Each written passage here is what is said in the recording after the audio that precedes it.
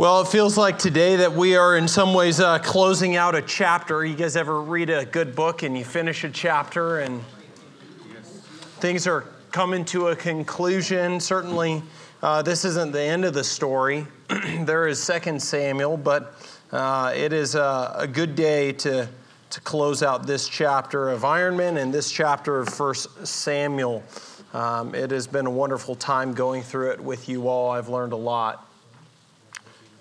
I do want to say in introduction that words are important. Words are important. Certainly our own individual words are important, right? Any of you guys out there who are married knows this, right? Your words are important. But beyond that, there is a reality that words have an ability, a power to even change the world. There are some words that, when once said or written, become historical, and they can change and form history. That even after they have been spoken or written, their power continues to reverberate in the hearts and minds of people for centuries. I was thinking of the Declaration of Independence. And I read through that yesterday. I don't know if any of you guys have ever read through that. It's worth your time. I think really when we consider words that have been spoken, maybe in some degree those words have impacted our modern world in some ways more than others, more than any other maybe potentially. The last paragraph of the Declaration of Independence, I'm going to read it for you. It states, "We therefore, the representatives of the United States of America in General Congress, assembled, appealing to the Supreme Judge of the world for the rectitude of our intentions, do, in name and by authority of the good people of these colonies, solemnly publish and declare that these united colonies are and of right ought to be free and independent states, that they are absolved from all allegiance to the British Crown, and that all political connection between them and the state of Great Britain is and ought to be totally dissolved. And that as free and independent states, they have full power to levy war, conclude peace, contract alliances, establish commerce, and to do all other acts and things which independent states may of right do. And for the support of this declaration, with a firm reliance on the protection of divine providence," notice that's going to make its way into our sermon today, "we mutually pledge to each other our lives, our fortune, and our sacred honor." Now, aren't you guys so glad that we are beneficiaries of those words that were wrote down for us some 250 years ago about? There is, though, and for no matter how patriotic we are and how much we love our country, and there is a prayer of mine that those words will continue to reverberate through history for many years, there is a reality and a pill that we need to swallow, and that is this, that there is coming a time in the history of the world that those famous words will become irrelevant. They will become irrelevant. Contrasting to that is God's eternal and unmovable word, which never ceases and never fails. I'm going to read through a few scripture passages. First, we see that God's word is immovable. Unmovable. 1 Peter chapter 1 states, "All flesh is like grass, and its glory like the flower of the grass. The grass withers and the flowers fall, but the word of the Lord remains forever."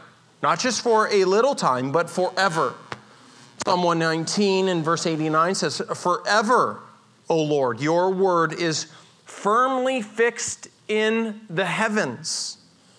Luke 16, Jesus himself says, "It is easier for heaven and earth to pass away than for one dot of the law to become void. God's word is unmovable. Furthermore, God's word is inevitable. Psalm 135, verse 6, whatever the Lord pleases, he does in heaven and on earth, in the seas, in all the deeps. He does whatever he pleases, and it will come to pass. Isaiah 46, 8 through 10, a wonderful section of verses. Remember this and stand firm. Recall it to mind, you transgressors. Remember the former things of old, for I am God, and there is no other. Right? You almost sense the emphasis there. I am God, and there is none like me, declaring the end from the beginning and from ancient times things not yet done, saying, my counsel shall stand, and I will accomplish all my purposes. It is inevitable, it will happen, and it is unavoidable. Proverbs 19:21, many are the plans in the mind of a man, but it is the purpose of the Lord that will stand. We cannot stand against his plan. We cannot stand against his word or his purposes. And so finally, one last verse, Proverbs 21:30, no wisdom, no understanding, no counsel can avail against the Lord. Now, this is a reminder to us that God is in control. He is sovereign over this whole world, this earth, the created order. He is guiding and directing all things that come about.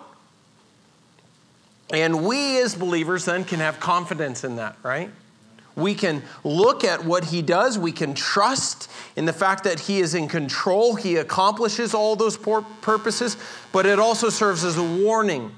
It is both an encouragement and a warning lest we stand against God's word. Well, what we're going to see today in 1 Samuel is God is accomplishing and fulfilling the word that he has spoken both to David and to Saul numerous times throughout this book of 1 Samuel. And you guys will know that because you've walked with me through this journey, walking through 1 Samuel, that God has rejected Saul, he has despised him, and he has said, I am taking away your throne, I am rejecting you, I'm giving it to another. And so God is accomplishing those purposes and those ends. Furthermore, he is establishing David as this chosen king, this anointed one, and God is going to raise him to the throne. He is preparing the way for him to go there, and that's what we will see today. God's promises, even at times when they seem far-fetched, are not difficult to accomplish in his hand. I think a key theme for us today is God uses means often unforeseen and altogether unavoidable to establish his perfect plan. He does that. He establishes his perfect plan in unforeseen and unavoidable ways. He does that. And we're going to see that for these two men, for both David and Saul. It's a contrast. We'll walk through two chapters today.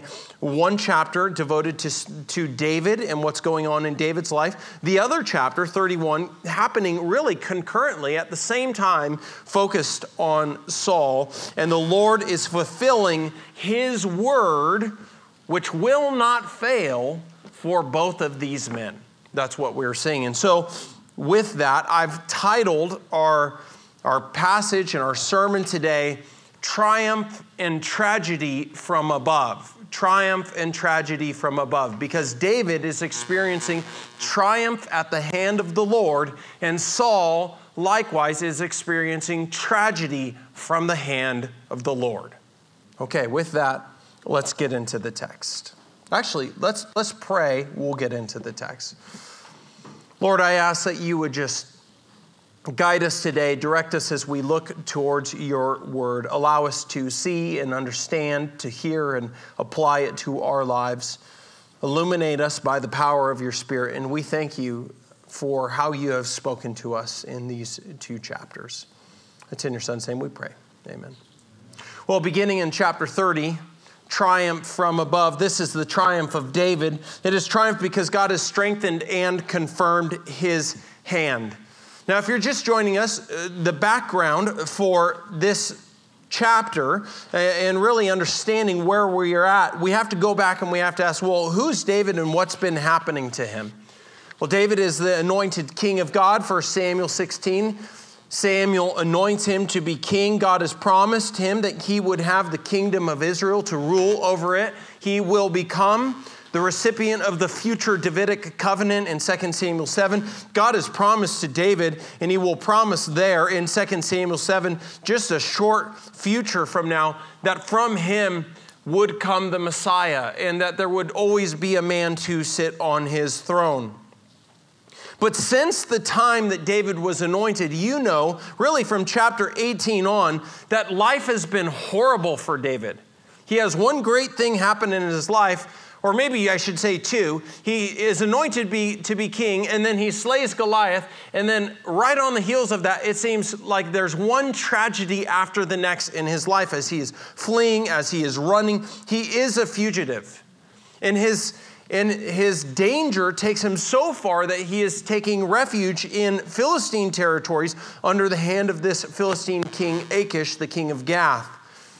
It was there that Achish in chapter 27 gave to David a town, a city named Ziklag, where David and his wives and the wives of the men who were with him, his comrades who gathered to him, were stationed. They were living there. And they lived there for over a year and 4 months, chapter 27 says.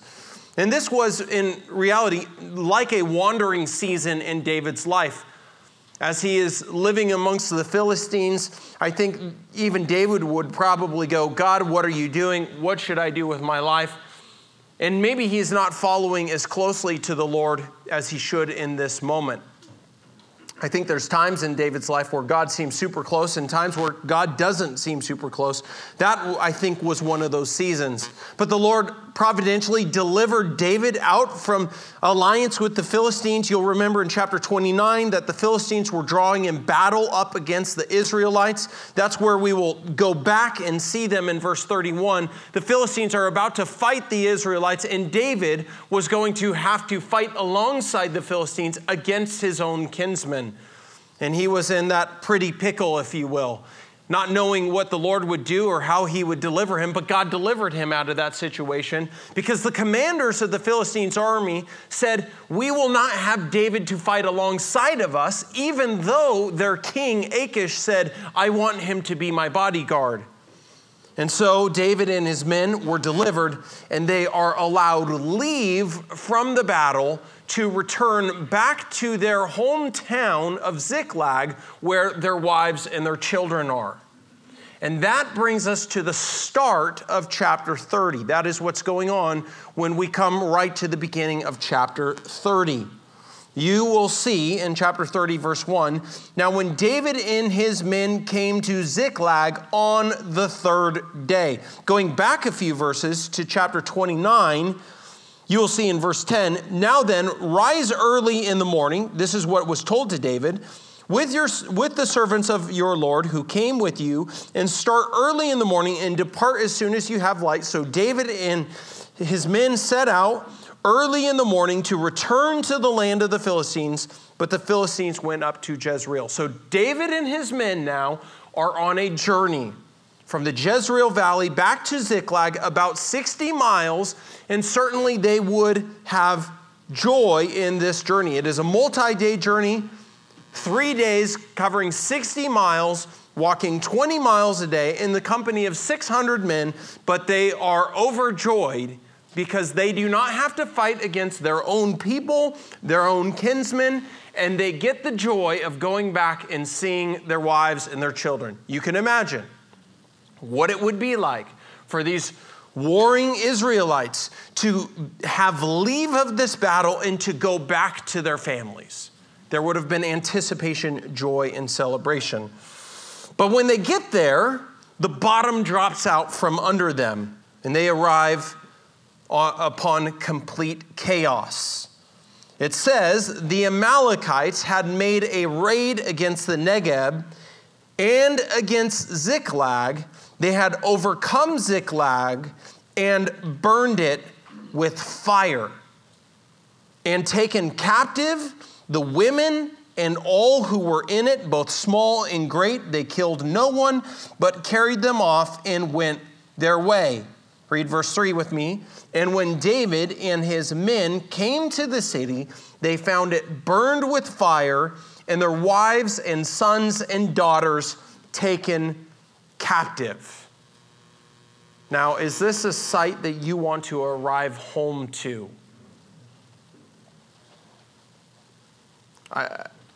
It would have been horrible. And there would have been great fear for their loved ones.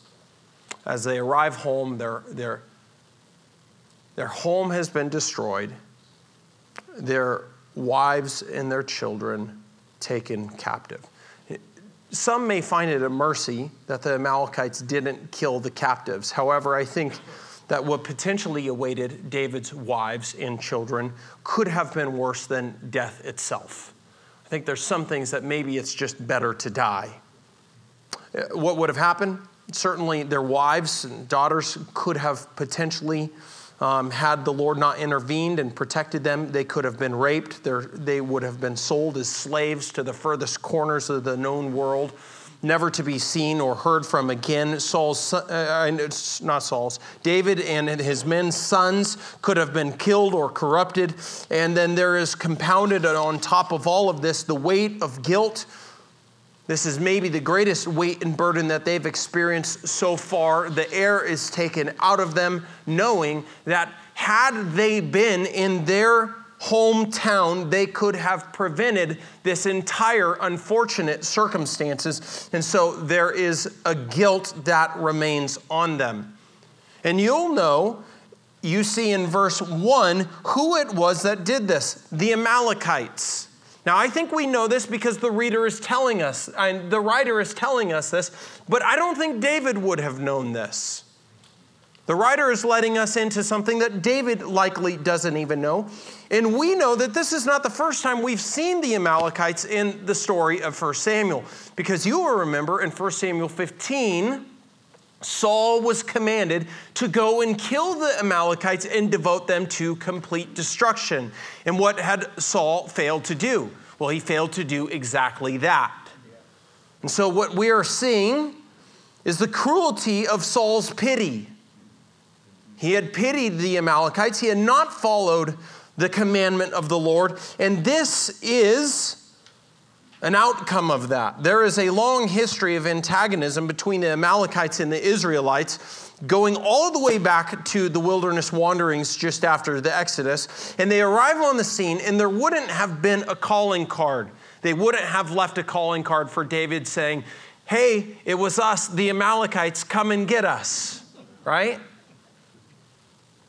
David would not have known where they went, wouldn't know what to do, and his men are entirely not only tired and beleaguered, but they are now disheartened.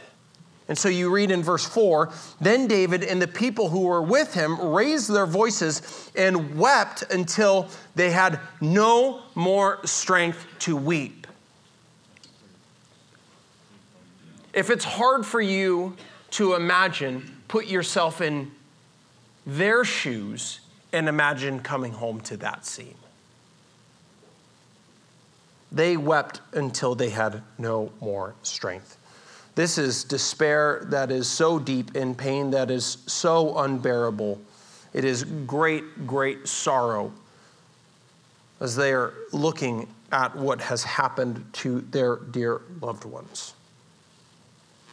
What do David's men do? Well, certainly we read that David's wives also had been taken captive. And then it says in verse 6, "And David was greatly distressed." Why? "For the people spoke of stoning him, because all the people were bitter in soul, each for his sons and daughters. But David strengthened himself in the Lord."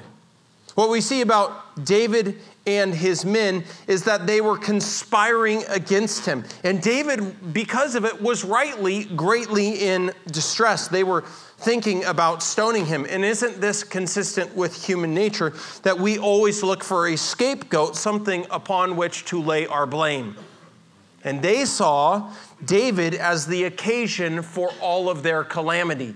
David, if you hadn't made friends with these Philistines in trying to protect your life, we wouldn't have been obliged to follow them to draw up in battle against the Israelites, and we would have been here with our wives, our sons, and our daughters, and you are the cause of this. And so they conspire against him. David is greatly distressed. And it seems when you look at David's life, you might ask, man, how much can God's man take? It seems that he has been hunted and betrayed and handed over to death by even now his most loyal followers. Sometimes the Lord is close and at hand. Sometimes he is distant. He has lost his own wives, and they are conspiring against him. How could God allow his chosen king to suffer in this way? That's a question you might be led to ask. How could God treat David like this? Well, gentlemen, I think it's important for us to know that being God's child does not mean that we have a free pass from suffering. In fact, because we are God's children, it might mean that in life we will receive a double portion of suffering. It is God's means of perfecting us. There's a promise. Jesus said, in this world you will have tribulation. And certainly if it was said of Christ, who is the root and the descendant of David, it says of Christ in Hebrews chapter 2, for it was fitting that he, for whom and by whom all things exist, in bringing many sons to glory, should make the founder of their salvation, namely Jesus, perfect through suffering. That Christ was perfected through suffering. And so if that was true about Christ, is it not also true about David? That David is being perfected through this. He is being perfected through suffering. So David is not exempt from this lot. David is, I want you to picture it in your mind, he is on God's anvil, and he is being shaped. At the brink of catastrophe, right where God wants him. And how does he respond? Notice what he does. He strengthened himself in the Lord his God. And this is a contrast from Saul, because for Saul, when everything was going wrong in his life, what did he do? He chose what it was expedient, what was most beneficial for himself. It often acted impulsively. He consistently chose the easiest way out. Not David. I think there's a lesson for this, or for us in this. And it's that we cannot allow ourselves to cope with trials and despair by accessing alternative measures outside of God's already perfect provisions and comforts. I'm going to read that again. I think it's important. We cannot allow ourselves to cope with the trials and the despair that come upon us in our life by accessing alternative measures outside of God's already perfect provisions and comforts. So David then strengthens himself, not by other means, but strengthens himself in the Lord his God. This is not some superficial or superstitious mumbo jumbo. He's not hyping himself up in God in some religious fervor. That's also to say that he's not stifling his cries, because I think those are there and they are real. But he allowed his sorrow to bring him to God, that he would be strengthened there. What does it mean to strengthen yourself in God? Well, I think we have to go back, because there's really almost these same words are said of Jonathan in chapter 23, verse 16 and 17, who went and strengthened David's hand in the Lord. How did he do that? Well, he told David, you shall be king over Israel, and I shall be next to you. So what did Jonathan do? He reminded David of the infallible promises of God. And thus we get triumph from above. because Jonathan strengthened David's hand by reminding David of God's infallible promises that never fail. So to strengthen ourselves, right? Because we are all put in a situation in life where sometimes we need to strengthen our hand in God. How do we do that? We remind ourselves of God's infallible promises and perfect character and rest on those promises and rest on His character as it pertains to the trials and the sufferings that we experience in our own life. And here you see a contrast between David and his men, that instead of allowing the trial to get the best of him in his passions, David sets his heart to seek God in the moment of tragedy. I like what Matthew Henry says. He says, when David was at his wit's end, he was not at faith's end. Is that true? He sets his heart to seek the Lord. As always, I need to speed up, right? Verse 7. We got through 6 verses, guys. We're going there. Verse 7. What does David do? He seeks the Lord. Here's another contrast from Saul.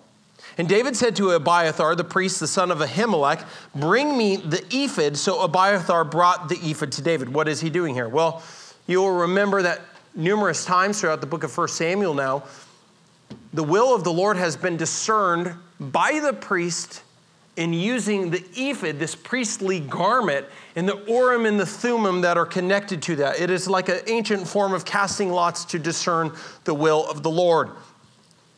What's the importance of this? The importance of this is David is going to pursue and try to rescue his wives and his children and the wives of the children and the wives and the children of the men who are with him only at the direction of the Lord, not at his own direction. And so he seeks the Lord. He inquires, shall I pursue? The Lord responds and he says, pursue, for you shall surely overtake and you will surely rescue. It is interesting. God is not always obliged to answer us. Sometimes he does. Sometimes he won't. But the reality is he will always provide us with the grace that is sufficient to get through the trial, whether he answers us or not. I also see here that David is submitted to and dependent upon God. He's submitted because he's going, I'm not going to follow unless you tell me, and I'm dependent upon you for the success of the mission. I think there's another truth we can learn in this, and that is that our own strengths and capabilities, whatever they are, do not permit us to move where God is not first moving. Just because I'm gifted and capable in doing something doesn't mean that I'm supposed to go do it if God is not moving me there. And so he asks the Lord. And notice his men are willing to follow. So David set out and the 600 men who were with him, and they came to the brook Besor. Now, this is a change of tune, is it not, from David's men?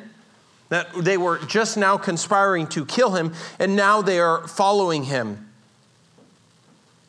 And to quote Matthew Henry again, he says, see how quickly, how easily, how effectually the mutiny among the soldiers was quelled by his patience and faith. I think in many ways this is like a shield of faith, right? To quote that famous shield for David, that they were conspiring to stone him and now they are following him into battle. I think another lesson is there for us, that we should focus on the problems that God gives to us, not the ones that he doesn't.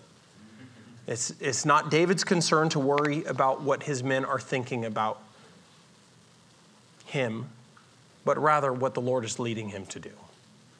And so they set out. They're at the brook of Besor, where those who were left stayed behind, but David pursued, and he and 400 men, 200 stayed behind, who were too exhausted to cross the brook Besor. Now this is about 12 to 15 miles away from Ziklag, where their home was. Remember the length of their journey now. For 3 days, they crossed 60 miles to get back to Ziklag. Then they wept until there was no strength left. Then from there, they set out and journeyed another 12 to 15 miles, all in 4 days' time. These men are exhausted. And this exhaustion is further emphasizing the dependence that they have upon God for the success of their mission. And David is kind to these men because he allows them to stay. They cannot go any further. And here is where you start to see the necessity of God's providential, kind, caring, and guiding hand. That what David and his men are actually attempting to do is very hard. To track down a nomadic group of raiders who came from who knows where and are going who knows where. And there's no indication how far behind they are or how many days' journey. And they've now journeyed for 4 long days. And now they only have 400 men with them and are likely outnumbered. And there is the necessity of God's providence in it all. Jerry Bridges, he gives a description of God's providence. I have it there for you. That God's providence is his constant care for and his absolute rule over all his creation for his own glory and the good of his people. And they are dependent upon that providential hand of the Lord as they are seeking out these Amalekites to rescue their families.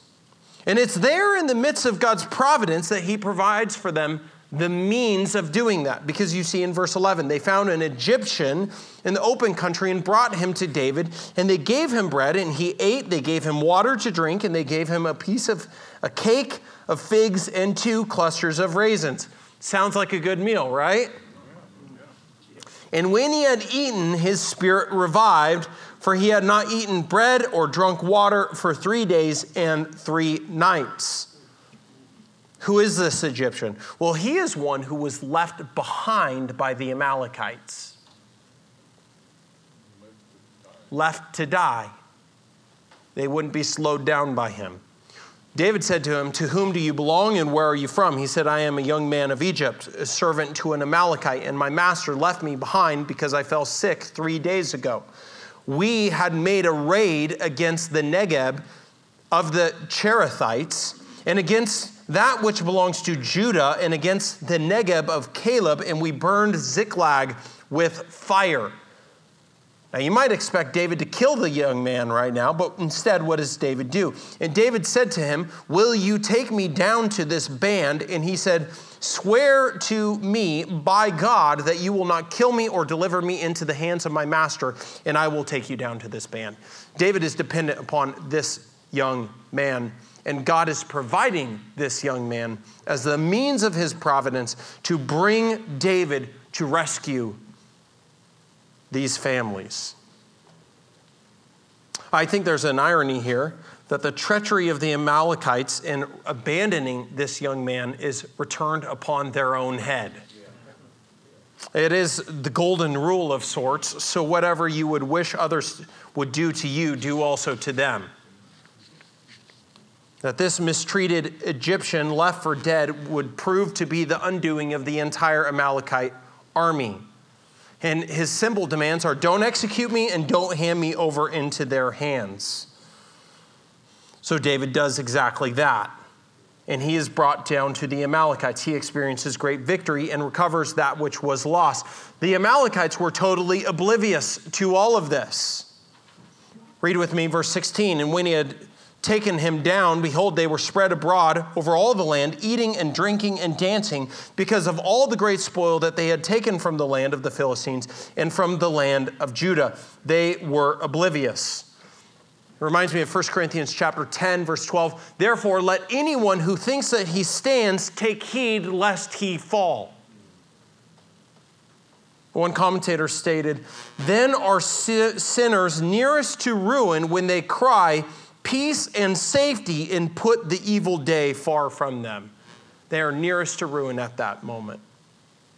And so they are destroyed. Verse 17, read with me. And David struck them down from twilight until the evening of the next day, and not a man of them escaped except 400 young men who mounted camels and fled. Psalm 37 says, fret not yourself because of evildoers. Be not envious of wrongdoers, for they will soon fade like the grass and wither like the green herb. Later in Psalm 37, it says, the wicked draw the sword and bend their bows to bring down the poor and the needy, to slay those whose way is upright. Their sword shall enter their own heart, and their bows shall be broken.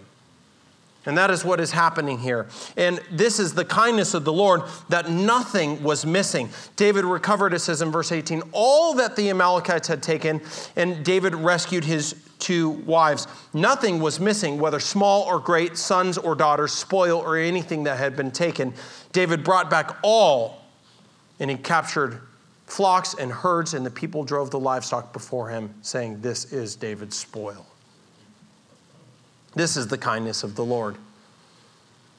What do they do with the spoil? Well, they divide it. Verse 21 and 22, you'll see that the men who were with him were saying, we will not share the spoil with those who stayed at the brook Besor, who were too exhausted to carry on.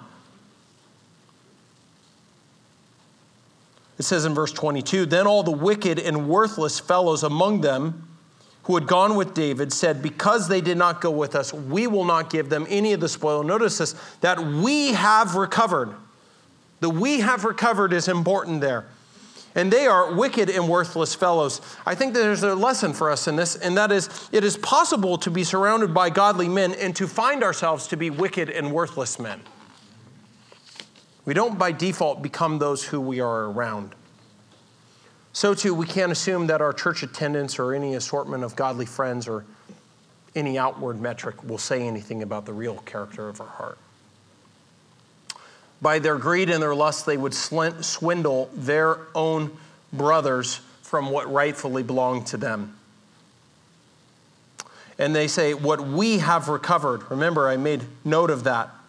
But David said, look at verse 23, you shall not do so, my brothers, with what the Lord has given to us. So don't think of it as we have recovered. Think of it as what the Lord has given to us. To summarize the end of this chapter, because we have to get to 31. I'm sorry, gentlemen. He simply divides the spoil, and he brings gifts to the elders of Judah from this spoil. I think there's a few lessons. The end of the Amalekites is the end that all God's enemies will suffer. And God is always in control, and the outcome is always certain and sure. His will be accomplished, even if it's hard to see. He often uses means beyond our own ability and strength to reveal our own inadequacies and our own need for his divine strength. Well, that is the triumph of David. And then we see the tragedy of Saul. We'll just cover this in brief. The tragedy of Saul. It is a tragedy because God is shattering and deposing Saul of his reign. You'll remember in 1 Samuel 15, God has rejected Saul because Saul has rejected the Lord. 1 Samuel 18, a verse that we've read numerous times in the course of this series, Saul was afraid of David because the Lord was with him. And so he becomes an opposition to David. Threat on top of threat, attempt on top of attempt at David's life. Saul became David's greatest enemy. But he also became the greatest enemy of all those who were faithful to God. You remember Saul's slaying of the 85 priests who were stationed at Nob in 1 Samuel 22. And if Saul was David's great enemy, and if Saul was the enemy of all who were faithful to God, Saul was also God's enemy. And God had made himself the enemy of Saul. It says in 1 Samuel 28, given by Samuel, brought back from the dead, Samuel delivers these words to Saul, the Lord has turned from you and become your enemy. Why? Because Saul was a man not of faith, but of the flesh. He served his flesh, and because of it, he became a slave to it. And I would say the same is true for any man who serves the flesh. If you serve the flesh, you become a slave to it. And he was a slave to his own glory and his own expedience. And so the words of Samuel confirmed to Saul what would happen. That the Lord had torn the kingdom out of Saul's hand. This is chapter 28. And then in verse 19 it says, Moreover, the Lord will give Israel also with you into the hand of the Philistines, and tomorrow you and your sons shall be with me. You will die, and the Lord will give the army of Israel into the hands of the Philistines. This is the cost of godless leaders. There is a cost of godless leaders. They are the demise of all who follow them. And so we see Saul's death, chapter 31. Now the Philistines were fighting against Israel, and the men of Israel fled before the Philistines and fell slain on Mount Gilboa. And the Philistines overtook Saul and his sons, and the Philistines struck down, and here is this real sorrow in this passage that we should feel. They struck down Jonathan and Abinadab and Malchishua, the sons of Saul. When we think of Jonathan, there's really not a bad word spoken of Jonathan in the entire book of 1 Samuel. He remained, as Dale Ralph Davis says, a true friend to David and a faithful son to Saul for his whole life. Furthermore, the same commentator says, Jonathan laid aside a kingdom that he could not have to enter a kingdom he could not lose. Because he laid aside his own right and claim to Saul, his father's kingdom, so that he might have the kingdom of God. Well, this valiant young man, who is in so many ways unlike his father, dies here battling alongside his father. The battle presses hard against Saul. We see in verse 3, and the archers shoot him. They find him, and he was badly wounded. So Saul said to his armor bearer, draw your sword and thrust me through with it, lest these uncircumcised come and thrust me through and mistreat me. But his armor bearer would not, for he feared greatly. Therefore Saul took his own sword and fell upon it. Notice the fear that Saul has. He didn't strengthen himself in the Lord. And his greatest concern at this point is lest the Philistines come and mistreat me. It's interesting that his greatest concern is even now still upon the flesh and not upon his eternal destiny, not upon getting himself right with the Lord.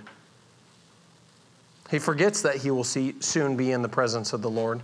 And this is the blindness of his flesh, that even at death, his concern is over fleshly things and not over spiritual things. This is the pervasive thought that dominates Saul's mind throughout the entirety of the book. The commentator says, Saul died as a man that had neither the fear of God nor hope in God. Neither the reason of a man nor the religion of an Israelite, much less with dignity of a prince or the resolution of a soldier.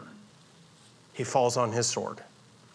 And this is not just Saul's defeat, but it is the defeat of Israel, because they are captured as well, as Samuel had predicted. When the armor bearer saw that Saul was dead, he also fell on his sword and died with him. Thus Saul died, and his 3 sons and his armor bearer and all his men on the same day together. And when the men of Israel who were on the other side of the valley and those beyond the Jordan saw that the men of Israel had fled and that Saul and his sons were dead, they abandoned their cities and fled, and the Philistines came and lived in them.